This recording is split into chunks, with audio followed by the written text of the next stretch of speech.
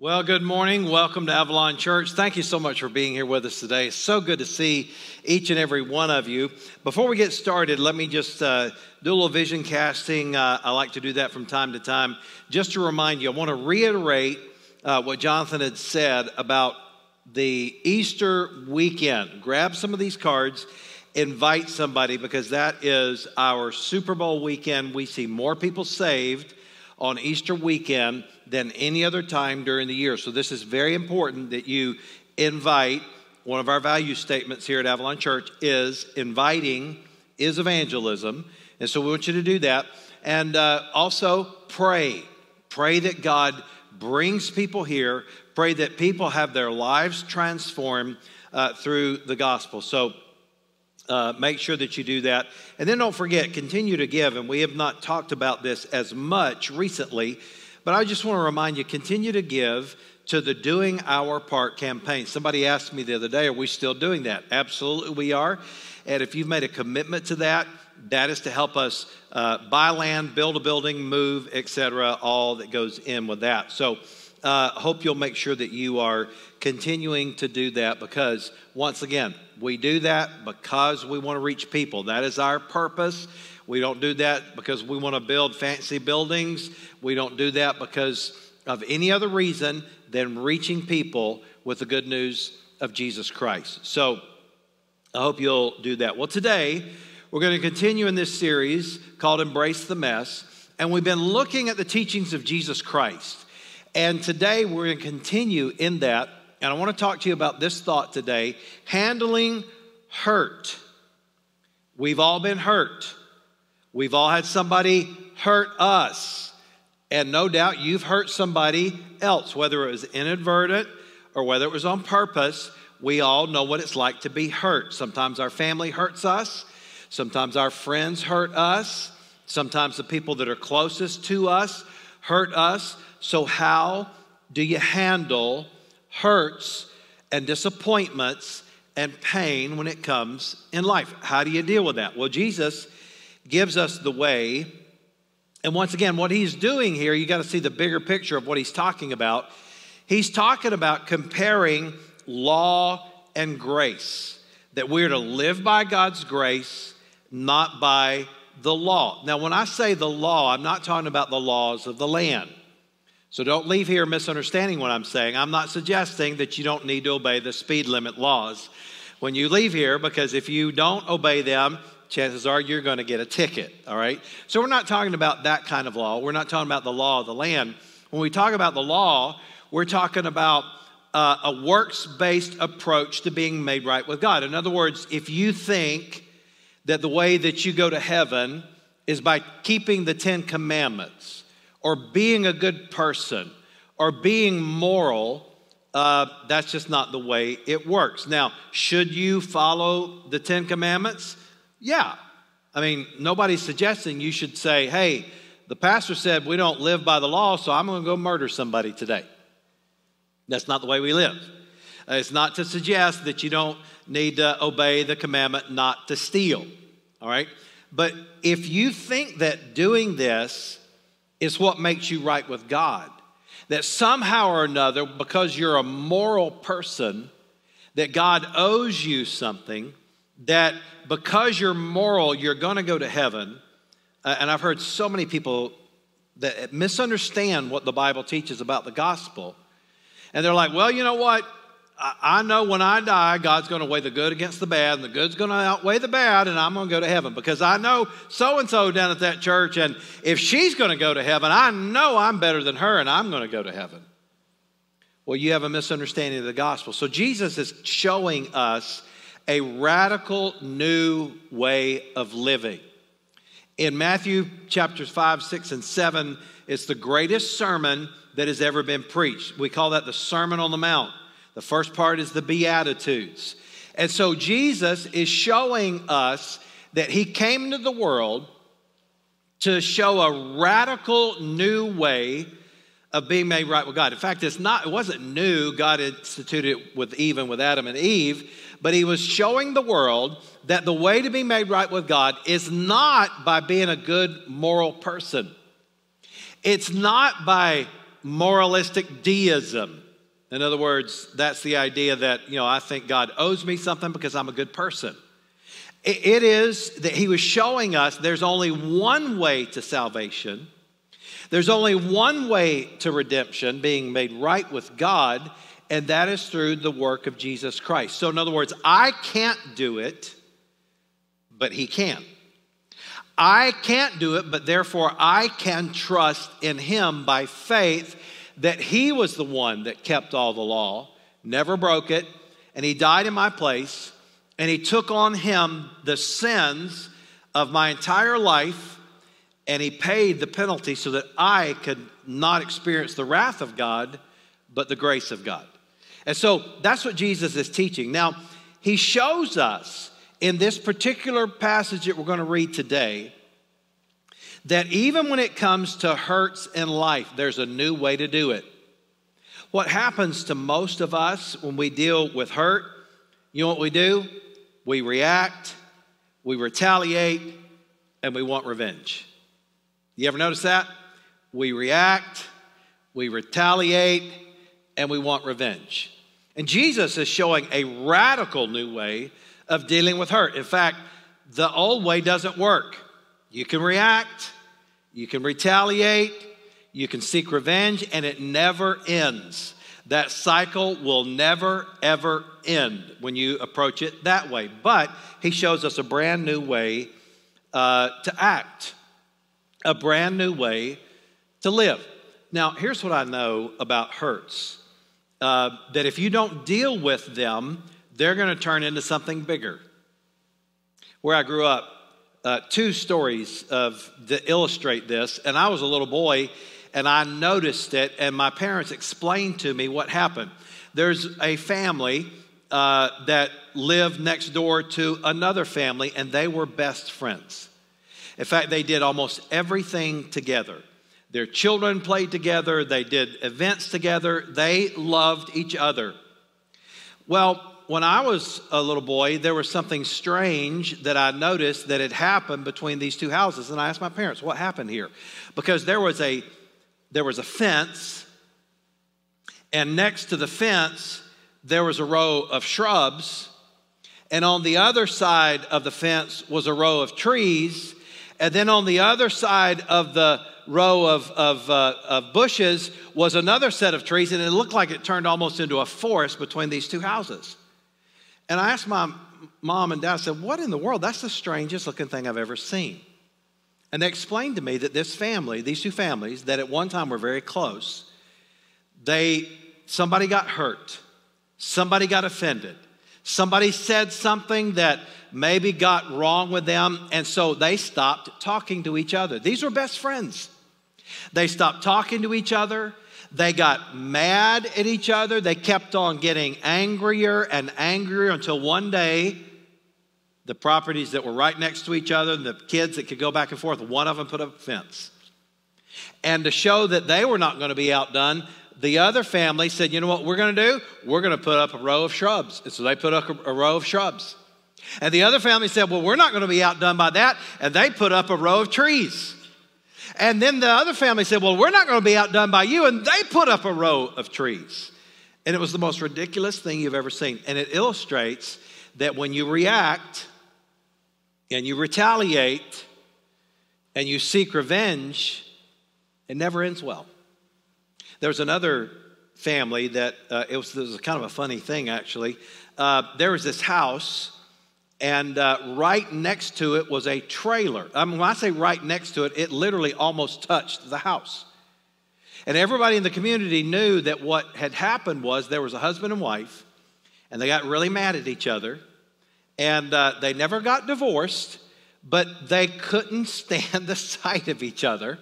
And so the husband went out, he said, I'll show you, and he bought a trailer and put it right next to their house.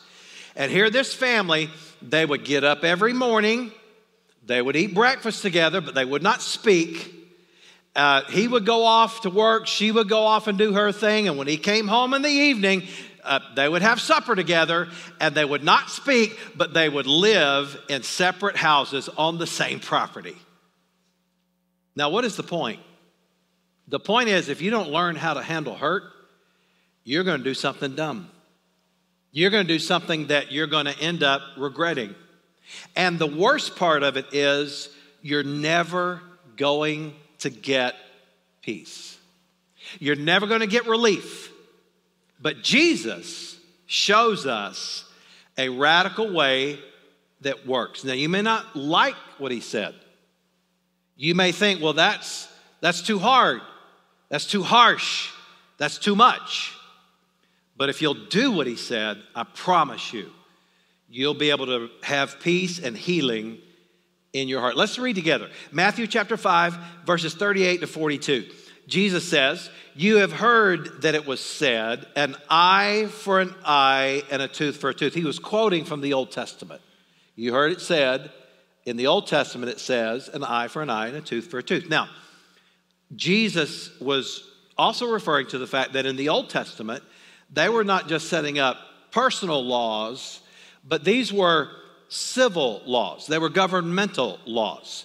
And so an eye for an eye and a tooth for a tooth is important to have a culture that works by the rule of law. You understand what I'm saying? So in other words, if someone breaks into your house and steals your property, they need to be held accountable. That's what it means, eye for an eye, tooth for a tooth. So it's talking about civil law and governmental law. But when you live by that in your personal life, it gets to be a problem. He said, but I say to you, do not resist the one who is evil, but if anyone slaps you on the right cheek, turn to him the other also. I don't know about you, but that is impossible nearly for me. Somebody slaps me, and I haven't been slapped in a long time, okay? But when I was a young man, if you slapped me, I was going to slap you back, but I was going to slap twice as hard, right? He says, but if somebody slaps you on the right cheek, turn to him the other also. I'm going to explain what that means in just a minute. And if anyone would sue you and take your tunic, let him have your cloak as well. So not just the outer garment that they would wear, but also your coat, the thing that they would use as a blanket to keep warm. Many people, especially if they were poor, this was the only way they could stay warm at night. He says, if anyone forces you to go 1 mile, go with him 2 miles. Now, the key to understanding this is the word force. If anybody forces you, this is not like, hey, would you help me do something? No, this is if somebody does something that is not right. They force you to do something that's not right, and you feel that anger welling up in you, and you feel that revenge welling up in you. He said, don't just walk 1 mile, walk 2. Once again, I'm going to explain what that means in a moment. Give to the one who begs from you.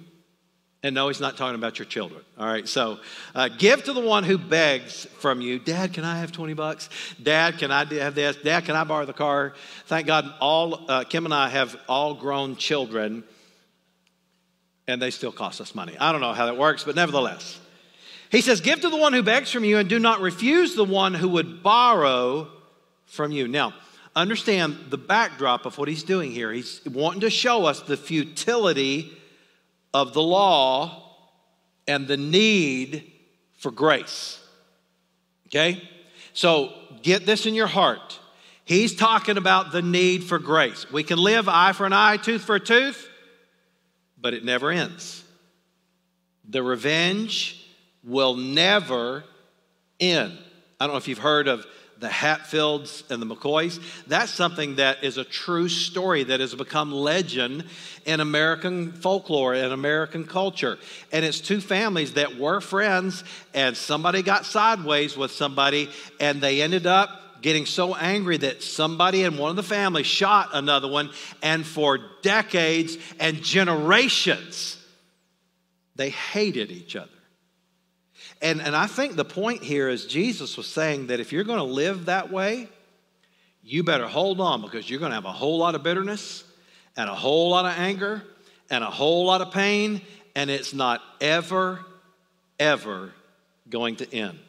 So I want to show you 4 things that Jesus was talking about here, 4 things that you and I deal with in having to handle hurt. So the first one is this: arguments. Arguments. He says, if anyone slaps you on the right cheek, turn to him the other also. Now, I want you to understand what Jesus was talking about here. The slap on the cheek was not so much as an act of violence as it was an insult. Because what they would do is they would slap with the back of the hand. And basically, it was to put another person down. It was to insult them. It was to embarrass them. And I think the point here is not to add to the growing insults, to end it with grace, to end it by forgiveness. It's better to suffer unjustly than to add to the spiraling conflict. I think that's what Jesus was teaching here. And so if your goal is to win an argument, what Jesus was showing is that you lose. Now, husbands and wives can really be guilty of this, that your goal is to be right, to get the last word. And you know what? If you live that way, pretty soon you are going to have the very last word that you're ever going to have with each other. And the point is this: if somebody doesn't stop the argument, if somebody does not act with grace, then it always spirals out of control. For married couples, it can end in divorce.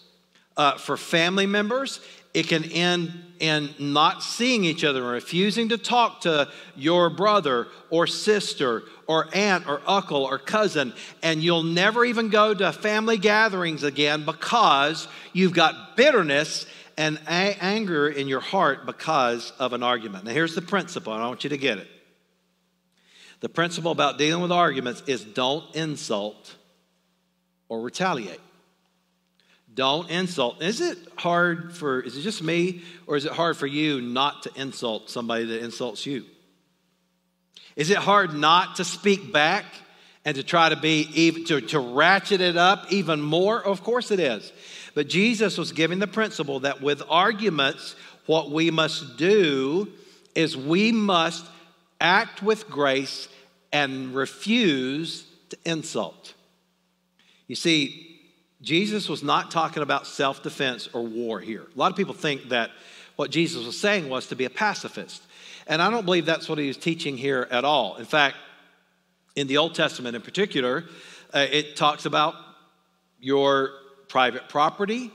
It talks about fighting in wars and self-defense. So is Jesus saying that if somebody breaks into your house, that you should get up out of your bed at nighttime and you should say, hello, friend, let me show you where my valuables are?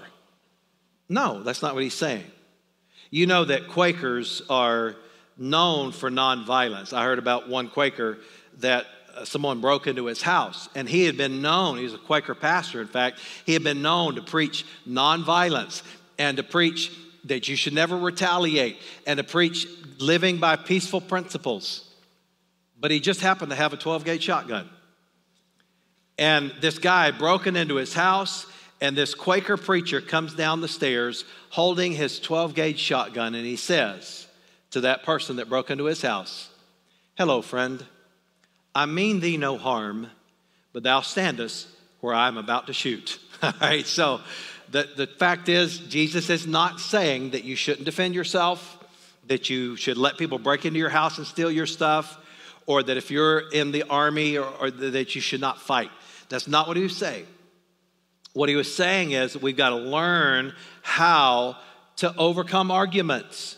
Let me read to you from 1 Peter chapter 3, verses 9 to 11.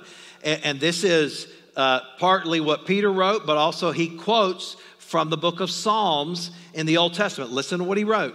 He said, don't be hateful and insult people just because they are hateful and insult you. Hello. Not easy, right? He says, instead, treat everyone with kindness. Wouldn't it be amazing how many arguments will be solved if you just decided to be kind? He said, you are God's chosen ones and he will bless you. The scriptures say, and he's quoting from Psalms here, do you really love life? I do. I love living. I love being alive. I love all the blessings God has given me in life. He says, do you really love that? He says, do you want to be happy? Well, duh. Is there anybody here that said, my goal in life is to be miserable? My goal in life is always to be sad. My goal in life is always to be angry. No, we all want to be happy. He says, do you love life? Do you want to be happy? Listen to what he says. This is incredible. He doesn't say go get a second job and get more money in the bank. He doesn't go say get another car. He doesn't say go buy another house. Listen to what he says. It's incredible. He says, then stop saying cruel things. You want to be happy? Quit being cruel to people that have been cruel to you. He says, stop telling lies. Give up your evil ways and do right as you find and follow the road that leads to peace. The interesting thing is that Jesus said, if you have an argument, if there are arguments in your family or at work or with your neighbor, anybody have, don't raise your hand. Anybody have a neighbor that just aggravates you? Anybody have a neighbor? I've lived in places before, not now. I have wonderful neighbors now because I don't know them, and I've not met many of them. And so anyway, but where I lived one time, I had a neighbor that would blow his grass clippings onto my driveway after every time he mowed the grass. I asked him to quit, and he kept doing it. Now, I don't know about you, but my old flesh took over in that kind of situation. I wanted to throw everything from my yard into his yard. I mean, I literally was tempted, I didn't do it, to dump my garbage on his front lawn. Now, that would not have been a Christian thing to do, all right? But what I'm saying is this. If you want to find peace and be happy, Jesus said you got to resolve with grace. Don't insult, and you'll win the argument. That's what he's saying. Here's the second thing he says, abuse. Abuse. Now, I'm not just talking about sexual abuse, but verbal abuse. Listen to what he said. And if anyone would sue you and take your tunic, let him have your cloak as well. See, this was an attack on human dignity because nowhere in the text, and this comes from the Old Testament, by the way, nowhere in the text does it suggest that a person did not owe a debt. Okay? So this was suing someone that owed them rightfully so. But what they did was they abused this person. Now, and I don't have time to get into all the Old Testament law, but the person that he was talking about here was an unreasonable person. A person that abused the law, abused the situation, and as a result, abused the other person. Okay?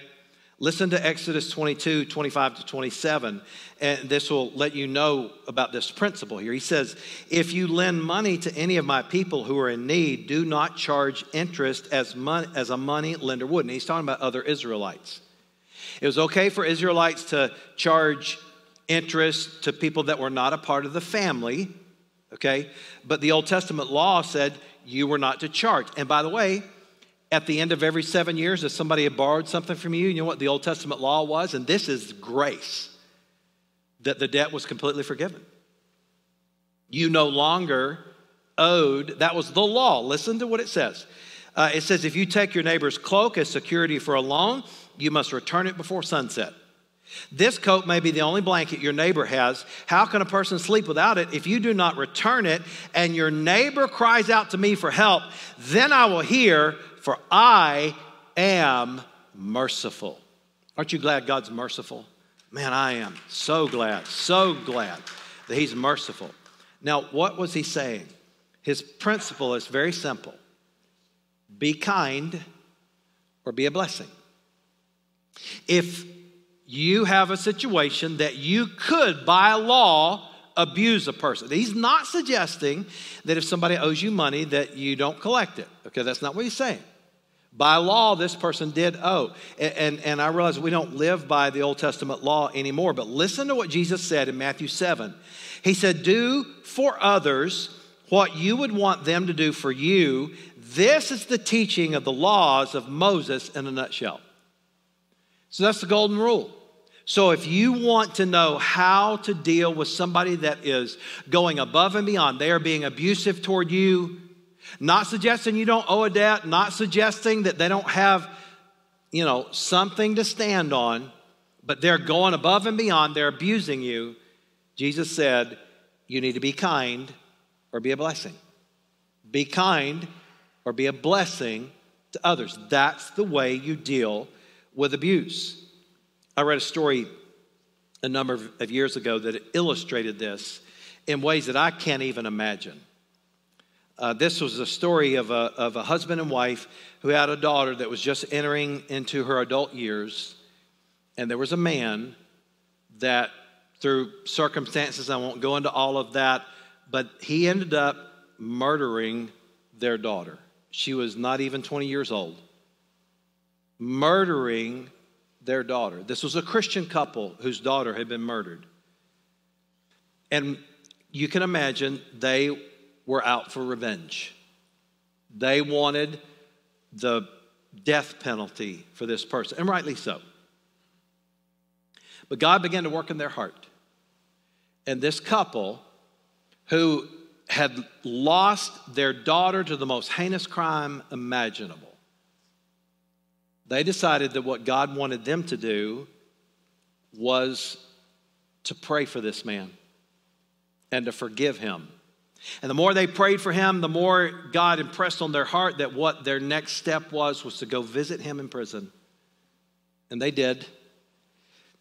I can't even hardly tell this story without getting emotional, because this couple visited the murderer of their daughter in prison, and they said to this man, "We forgive you.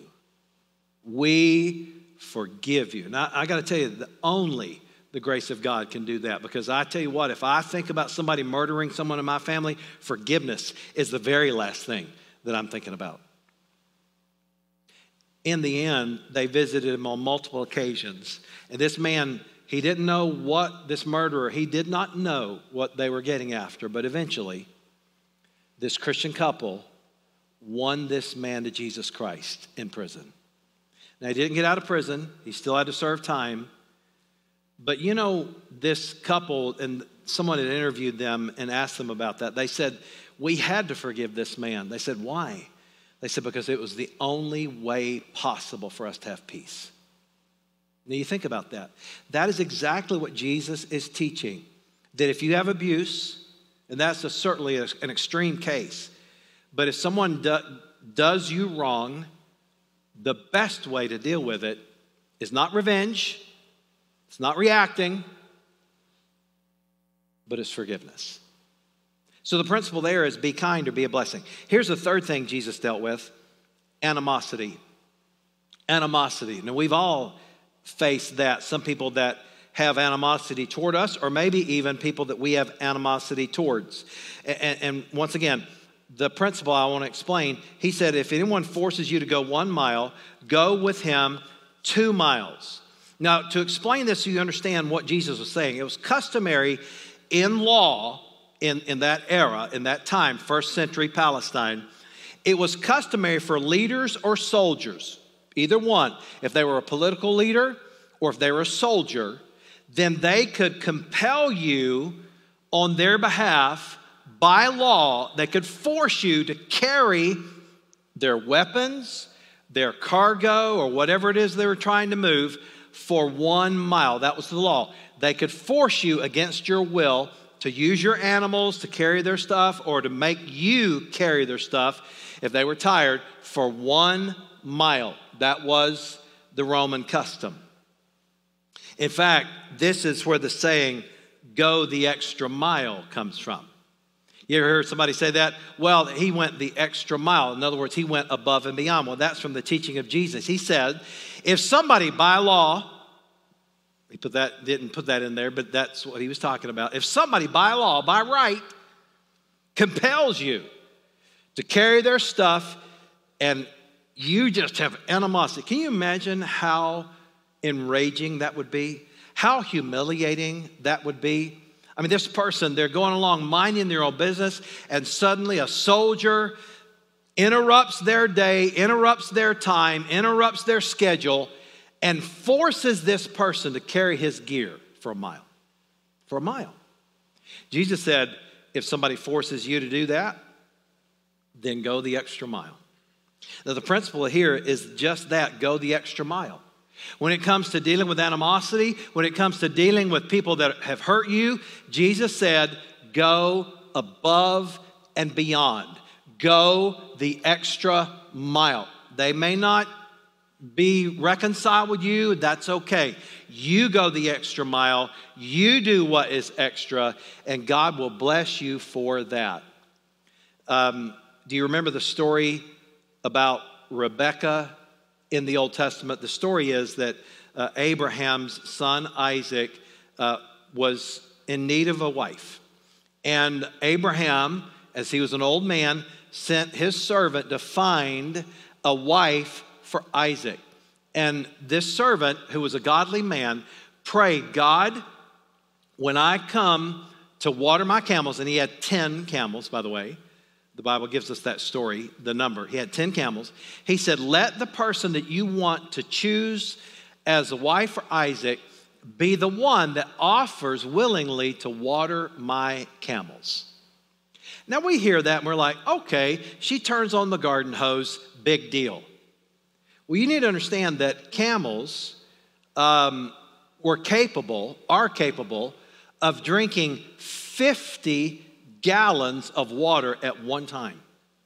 50 gallons of water, and especially if they've come across the desert or they've been on a hike or a caravan or whatever, they're going to drink, on average, 50 gallons of water. So what happened? Oh, the servant came, and sure enough, Rebekah says, would you like some, or he says, would you give me some water? She said, I'll give you water. She said, in fact, I will water your camels for you. Now, understand, she had probably a pitcher that held, 2 gallons, maybe 3 at the most. And she had the audacity to say, you've got 10 camels. Now, I'm sure she wasn't doing the math, but let me do the math for you. 10 camels, 50 gallons each, 500 gallons. And let's just divide that in half. That's 1,000 trips to dip water and to water those camels. I would say that she went the extra mile. Now, we know the rest of the story, but she did not at the time. The rest of the story was that she got married to a very wealthy man, and she became part of the heritage of Jesus Christ. She did not know when she went the extra mile what the end result was going to be, but she did it anyway, and the principle is this: you want to be blessed by God, go the extra mile. I know sometimes it may seem unfair, but listen to what the Apostle Peter wrote in 1 Peter 2:17. He said, honor everyone. You ought to just commit that to memory.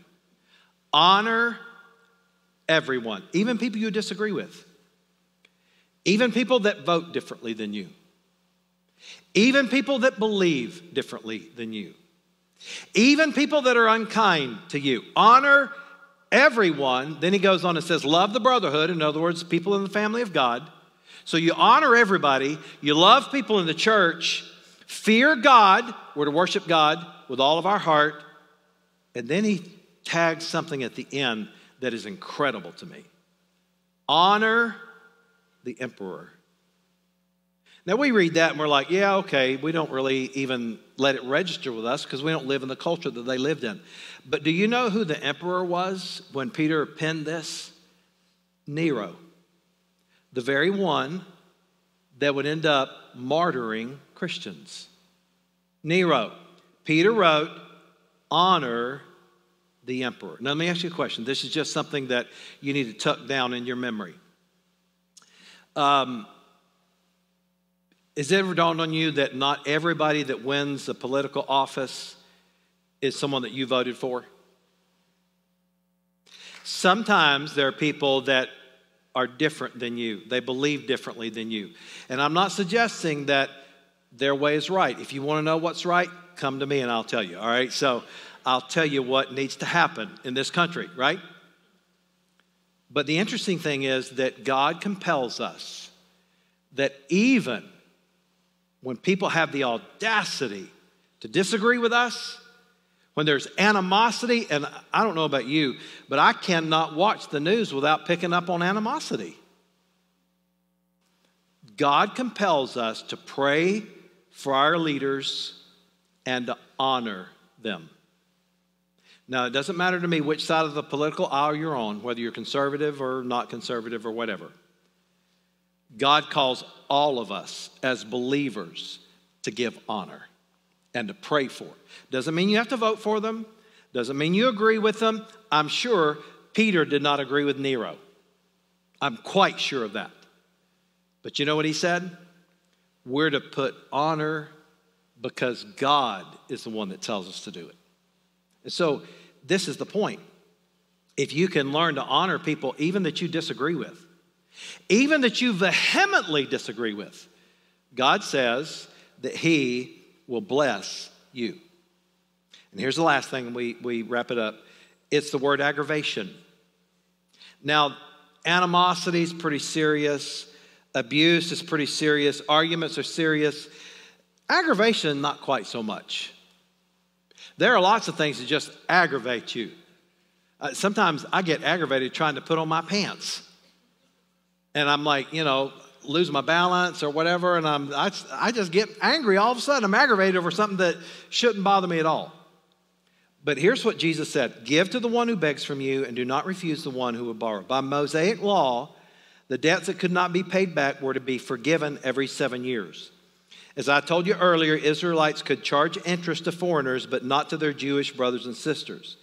Now in Proverbs, it tells us not to put up security for debts. Now that's interesting, isn't it?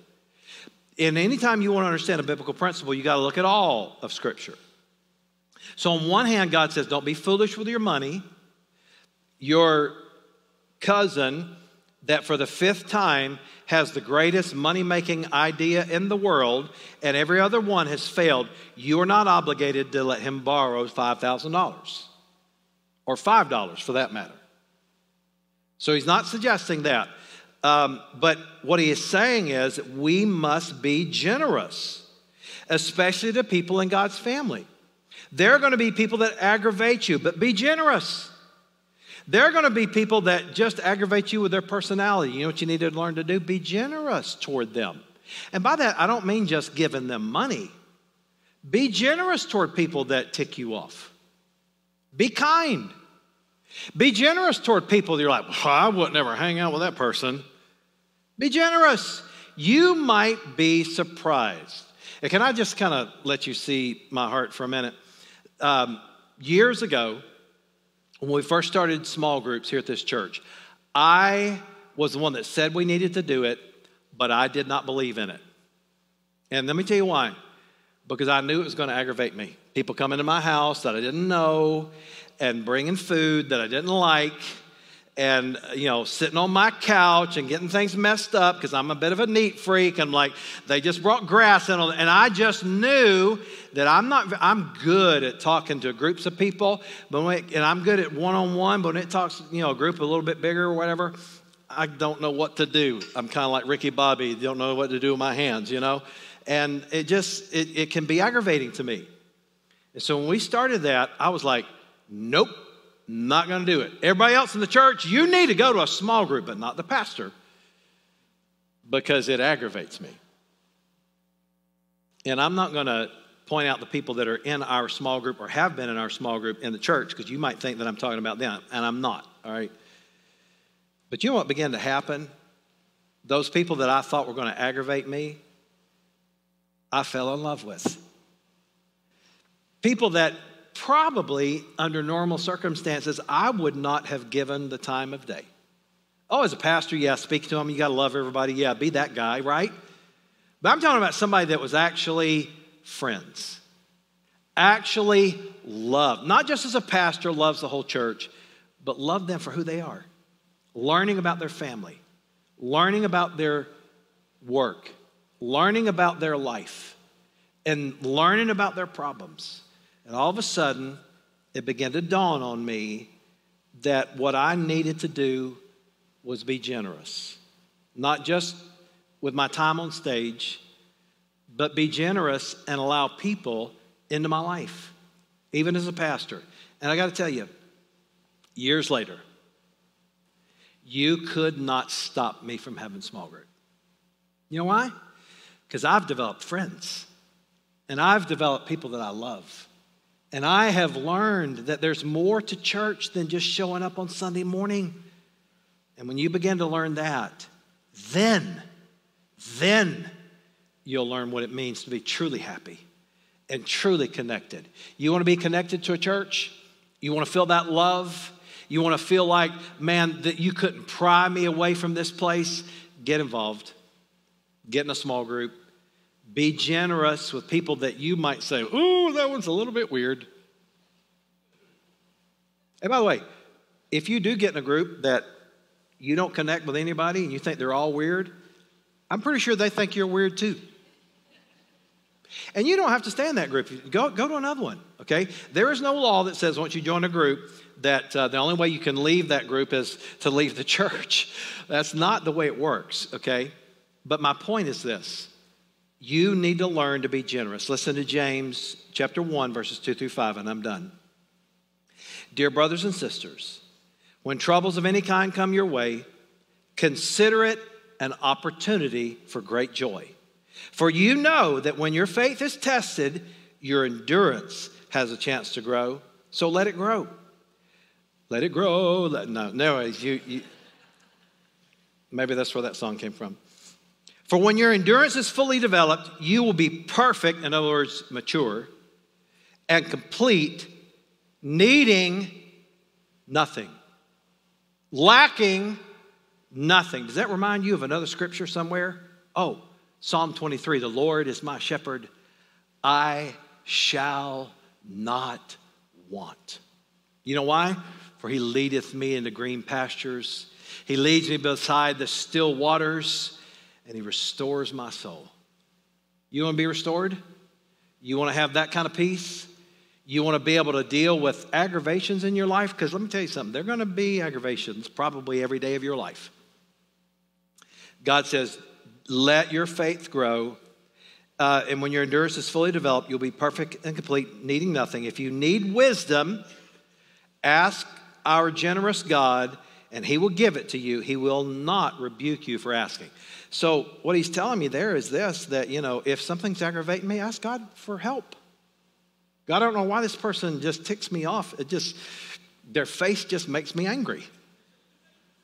The way that they do their lunch when it's lunch break, and I watch the way that she unwraps this stuff, and I'm like, would you just open the freaking thing? God says, ask him for wisdom. Amen? So if you want to know how to deal with arguments and abuse and animosity and aggravation, follow what Jesus said, and don't insult. Be kind, go the extra mile, be generous, and when you do that, you're going to grow, you're going to have joy, and you're going to become mature. But the key to all of this that Jesus was teaching is that we ask for help. You ask God for help, he'll give it to you. You ask God for help with that difficult brother-in-law, he'll give it to you. You ask God for help for that person at work that just aggravates you to no end, he will give it to you. You ask God for help with the hurts in life, and he promises, I will give you wisdom if you'll just ask. Heavenly Father, we ask today that you give us wisdom, that you help us know how to live life, help us know how to handle hurts, help us know how to handle aggravations and animosity and arguments and abuse. Help us to follow what you say. Before I finish my prayer, and for those of you online as well, if today you would like to receive Jesus as your Savior, I've got good news. Just in the same way that he says to ask for his help in dealing with these difficult things in life, he says, ask me and I will save you. And so today, if you'd like to trust Jesus Christ as your Savior, listen closely. It's not your works. It's what Jesus did. And it's really not a magical prayer. It's an act of faith. You just say, God, save me. He says, if you'll ask, he'll do it. And so Maybe you say something like this: Dear Jesus, I'm asking, save me today. I believe you're the Son of God, that you died on the cross for my sins, that you rose from the grave, and I'm simply asking. And so today, if you ask, put check the thing at the bottom of your screen that you prayed to receive Christ today, and we'll help you with your next step. If in the room you prayed that prayer today, or you want to pray that prayer with no one looking but me, how many would say, Pastor, I need to pray that prayer. I want to pray that prayer right now, that I will be saved, that I'm going to ask him right now. Would you just lift your hand? Anybody like that? Lift your hand in the room if today you prayed to receive Christ, okay? Let me encourage you. I want everybody to look around. Look around. Just look around. I'm being serious. Look around. If you don't see anybody here that's not saved today, solve that problem. Invite somebody next week. Invite somebody for Easter. You know why? People don't get saved if they're not unsaved people in the room. And the truth is, and man, I love this church, and I love how we really do a good job of inviting people. But you know what? We want to see more people saved. We got to get more visitors here. We got to get more people here. And so I want to encourage you to take that personal challenge, that inviting is evangelism. And you invite somebody, and they'll come. And I can promise you, I will be faithful to preach God's word to the best of my ability and give them the opportunity to be saved and lead them in that if you will invite them. Amen? Amen. Father, we thank you for Jesus. We thank you for the day. Help us now to be that church that cares for people, that handles hurts, and that brings people to a saving knowledge of Jesus Christ. For it's in your name we pray. Amen. Amen. Thanks so much for joining us today on the Avalon Church YouTube channel. We hope the message you heard today encouraged you and strengthened you in your walk with Jesus wherever you are. If you know of someone that could use today's message, be sure to share it with a friend and also hit the subscribe button so you don't miss a single message. If you feel led today to give towards the mission and vision of Avalon Church, you can do so by clicking the Give button on the screen. Thanks so much for joining us, and we'll see you next time.